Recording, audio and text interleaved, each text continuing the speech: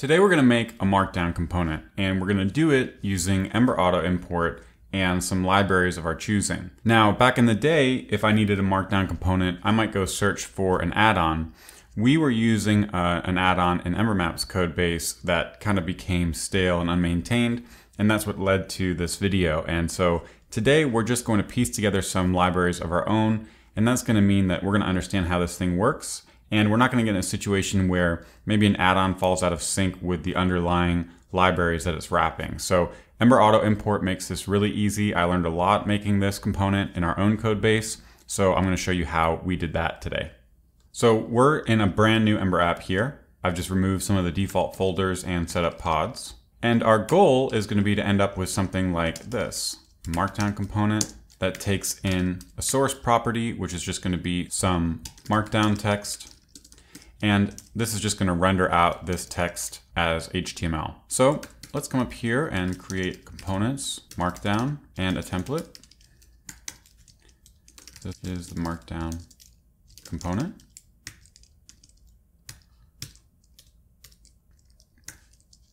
And here we can see our new component. Now, because I'm on Ember 3.5 here, we get to use single word components and angle brackets. So this is pretty nice.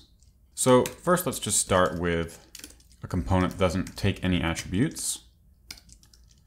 We'll create a component file here, and we'll give it a source of hello Markdown.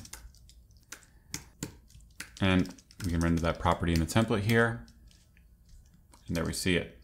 So what we want this component to do is render this into HTML. And for that, we need a Markdown parser. The library we're going to use is called MarkdownIt.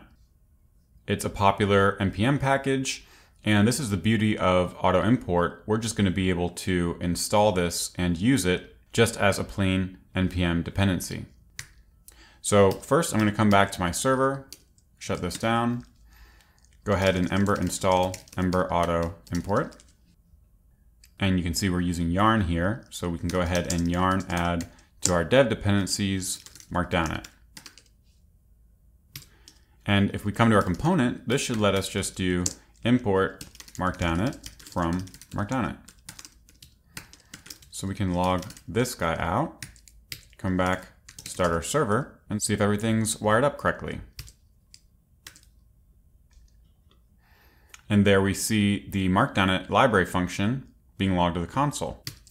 So this is really cool. Auto Import makes this kind of stuff really easy to work with. So what we can do is new up an instance of MarkdownIt, and this is going to give us kind of an instance of this renderer.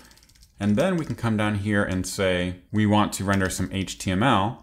This is going to be the rendered version of our source, and this is going to be a computed property. So we'll import computed, depends on source, and we can just return this .source, but we want to call markdown.render on it.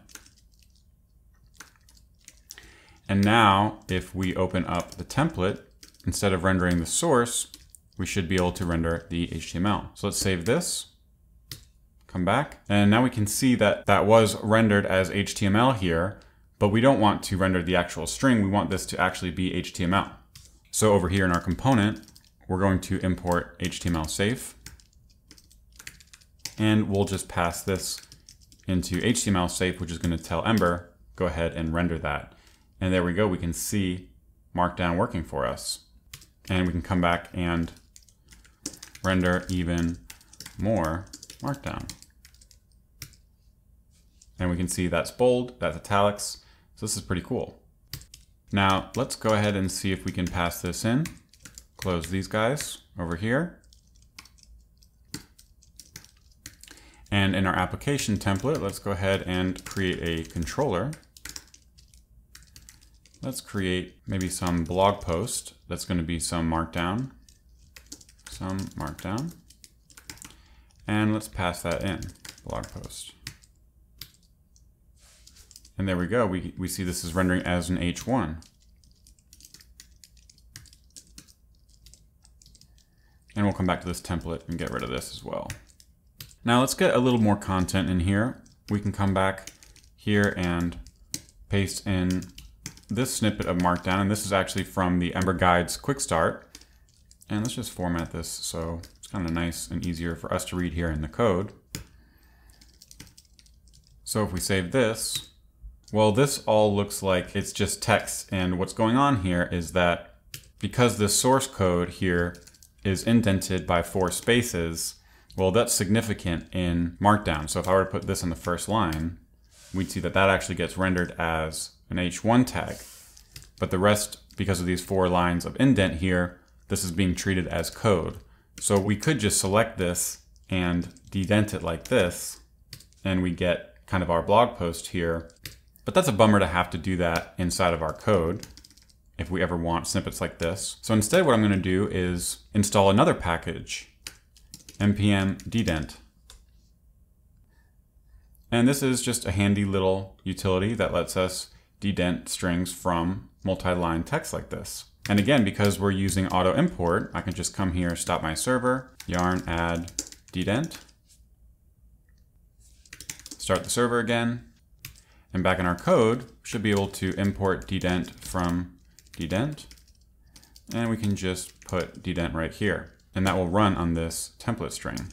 So let's save this and give it a shot. We see our blog post being rendered, even though our code is indented like this. So this is working. This is pretty cool, and again, it just simplifies the ability for us to use any package from npm tremendously. Okay, so now we have all of this working. We can see that Markdown is rendering these lists, and if we look here, it's an ordered list. These are all paragraph tags. Here's an H2. We have some code here, and that's being rendered over here with these triple ticks. Now we have to escape these because otherwise they'll be treated as ending this template string up here. But still, it's definitely recognizing this block here. Now if we come here and paste the rest of the quick start,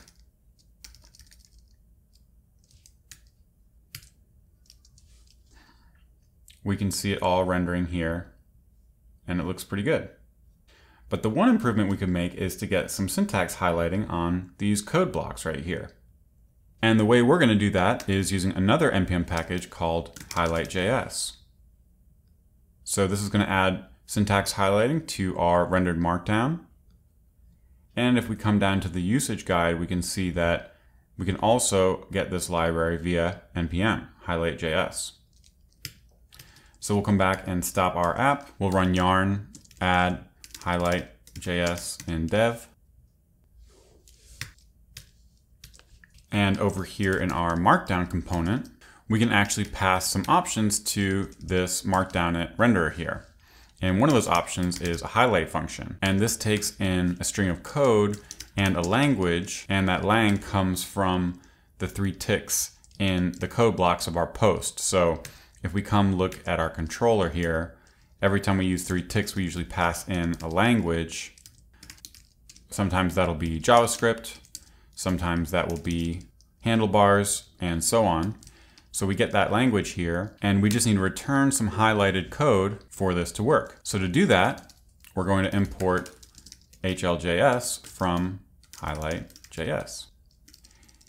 And here we'll be able to return HL.js.highlight. And this function actually takes the language first and then the code, and it returns an object with some information, but the value property is what we want. That's the actual highlighted code.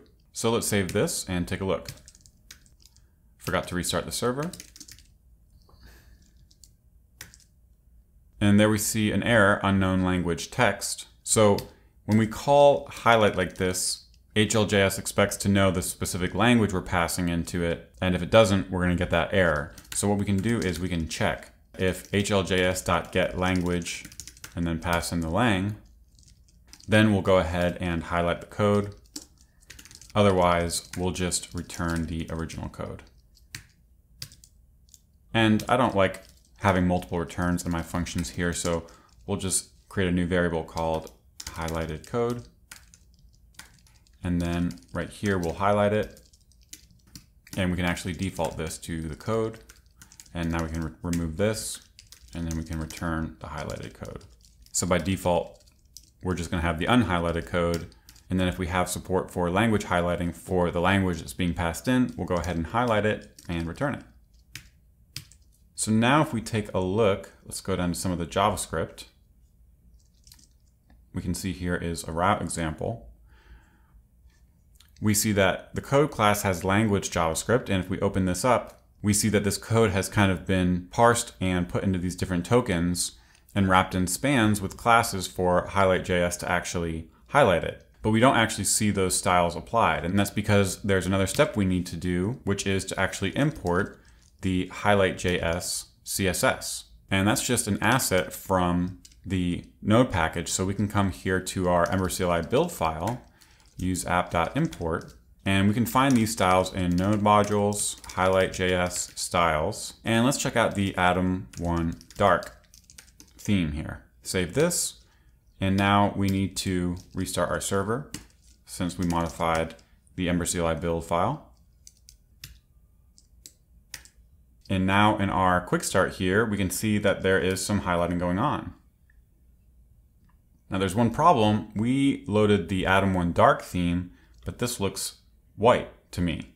And if I go over to Highlight.js and we click on the languages and styles, we can find Atom1 dark, and we can see it's supposed to look dark like this. Now the problem is for each one of these blocks that are in a pre-tag, we actually need a wrapper class. So if we click class here and we add HL.js, that's going to get us what we're looking for. So that's going to be how Highlight.js makes sure that the theme is applied to this wrapper element here. But by default, when we do Markdown It and run that on some code block, it just returns a pre-tag with no class, the code that has this language class, and then all of this stuff inside. Well, fortunately for us, right now we're returning the code that starts with what's inside the code block. But if we return a pre-tag of our own with the code inside,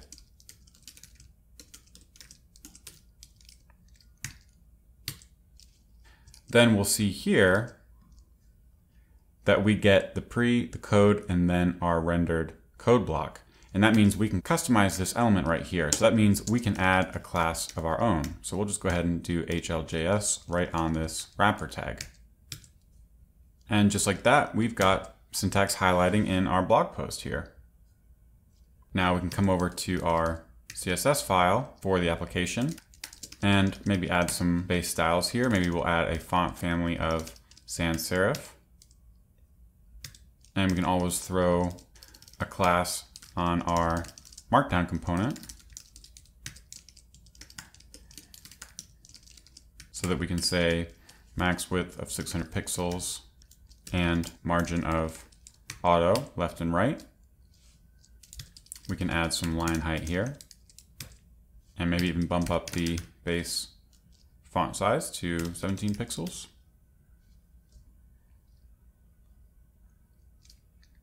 And if we scroll through this, we can see that we have syntax highlighting for our handlebars templates. We've got some kind of unhighlighted shell scripts here, but this is looking pretty good. And the nice thing about this is if we want to change the theme, well, we can just come here and import Atom1 Light, do a quick reboot of our server, and now we have light syntax highlighting. So this is really neat. Now before we go, there is one optimization that we can perform here. And if we come to the network tab and refresh, take a look at our vendor.js file and we search for Smalltalk. Now we can see here in node modules, we are importing the Smalltalk language for Highlight.js. We're also introducing a bunch of other languages that we probably are never going to write Markdown for in this application. So what this means is that all of the Highlight.js languages were imported when we added this line to our component called import HL.js from Highlight.js. And that's going to add a lot of size to our bundle. But fortunately for us, if we go back to the Highlight.js docs and we click on usage, and we scroll down here to the bottom, we can see right here there's a message that says the default import imports all languages. Therefore, it is likely to be more efficient to import only the library and the languages you need. So instead of importing HL.js from Highlight.js, we can just import the lib and then import different languages and register them with the highlighter. So let's get this working. So first we'll just import the highlighter from lib highlight. Save that. And we have things working again, but we shouldn't see any syntax highlighting since we are not importing any of those languages. And it definitely looks like we don't have highlighting here. So what we can do is now import and register some languages. So first let's get JavaScript working. So we'll import JavaScript from Highlight.js, lib, languages, JavaScript. And then we'll call hljs.registerLanguage. And this one will be JavaScript. And we'll pass in that imported language. Save this. And now if we scroll, we can see that we've got JavaScript syntax highlighting here. But we have some HTML that's still wrong. So I'm going to come back to our build file and change this back to dark because I like dark. And back in our Markdown component, I'll just go ahead and paste in the rest of these languages that we want, as well as the calls to hljs register language. Save this. Start up our server again. And now we should have all of the highlighting taken care of. So there we see an HBS template. Here we have some more HTML, some JavaScript, and this is all back in Atom Dark. And so this is looking really good. And if we come back and check out this vendor file of ours, make this bigger, search for Smalltalk, we don't see it anywhere. So this has made sure that we don't import all those languages that come with Highlight.js by default. So we're not importing anything into our bundle that we don't need. And if we ever come across a time where we do need a new language, maybe one of our blog posts uses Sass and we hadn't registered that yet, we now have one place to come, our Markdown component, to just see all the languages that we're importing and registering, and we can just add it very easily here. And if we don't have it, we know this will be able to safely fall back and just render that code. Even though it doesn't have highlighting, it'll still be rendered in that pre-tag and code block so that it's formatted nice with monospace text and all that good stuff. So this is a pretty handy component, and this is almost exactly what we're using in production on Ember Maps code base. And we can see that it's really easy to use, it's really easy to customize, and it's really easy to understand what's going on here. We're just importing directly from these NPM packages. And now I don't have to worry about some add-on that wraps MarkdownIt or some other library and is really just creating a few functions like this. If that add-on goes stale and it makes it hard for me to upgrade my app, well, here I'm kind of just piecing these things together. And in this case, since there's really not that much code that's needed, this feels like a real big win in combination with Auto Import doing the heavy lifting. There's not much configuration, and it's actually nice that we have control here over things like our theme and which languages we include. So that was just a really neat component that we made in the last week or two. I wanted to share it with you, and I hope you found that useful.